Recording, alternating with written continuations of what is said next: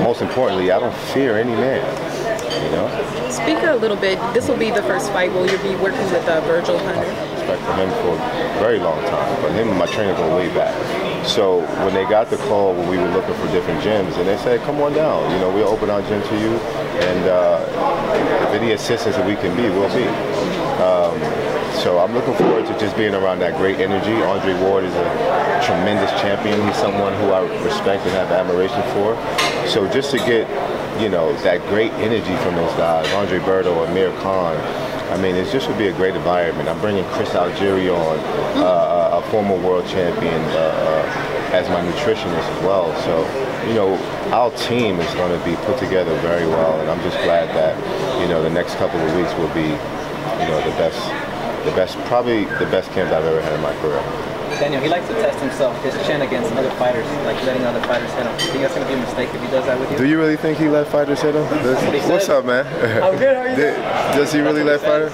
Okay, well, I mean, if he's down for letting me hit him, then I'm all for, you know, giving him my best shot, but I don't know if that's what he'll do.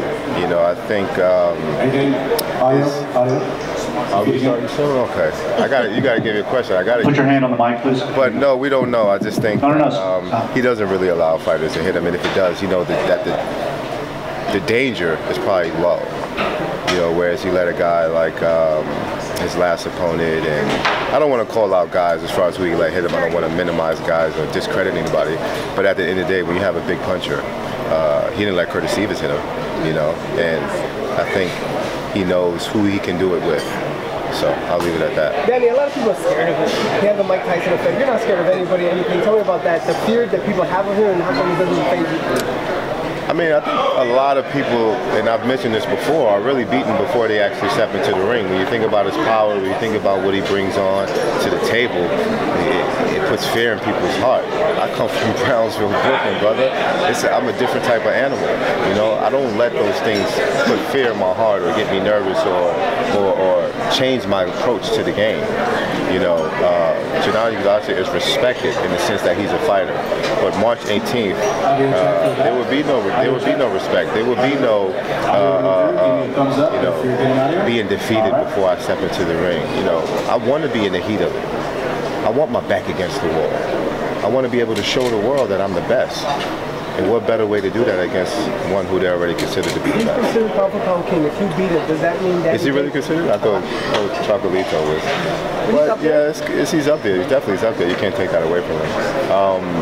But if I beat him, what's your question? If I beat him, what? I don't know. That's up for the fans to decide.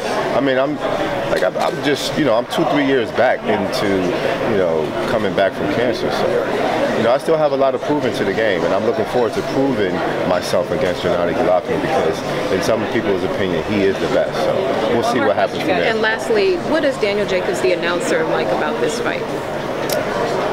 I'm a boxing fan, first and foremost. I love the sport of boxing. I love the fact that you have two fighters that are in their prime step up and fight each other. And the fact that it's going to be in the Mecca of boxing, and the fact that it's going to be in New York City. I mean, you had Ali Frazier, you had Trinidad Hopkins, you had so many other different world-class great athletes perform in that building. And I'm just looking forward to being there and having such a masterful performance, because this is one of those things where if you love and you know boxing, you know what he brings to the table, you know what I bring to the table, you know this is a can't-miss fight. This is probably one of the best fights that's going to be this year.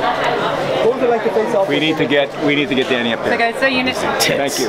It's in his face. I was just kidding. It was cool though.